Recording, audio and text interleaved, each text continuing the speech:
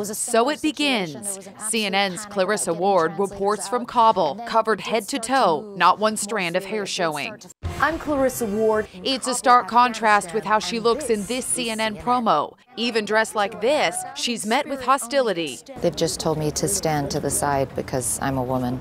I spoke with PBS correspondent Jane Ferguson, who continues to report from Afghanistan despite the dangers. What do you see changing for the women around you? It's been an absolute roller coaster for people, and they're still not sure how this is going to basically end. No one's quite sure what the new normal is and whether or not the new normal will be something that they can live with.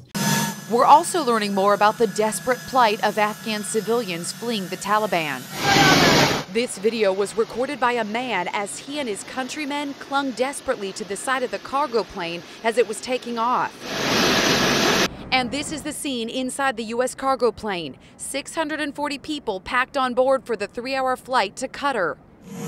This is what the giant aircraft is designed for, carrying 150 troops or 170,000 pounds of equipment.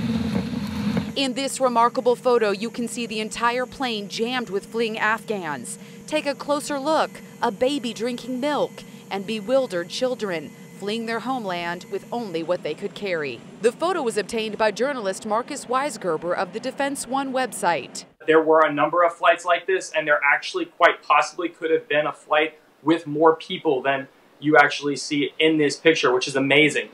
In the capital of Kabul, Taliban fighters were enjoying the fruits of victory, using the machines at an abandoned gym, driving bumper cars at a fairground, and enjoying a carousel ride.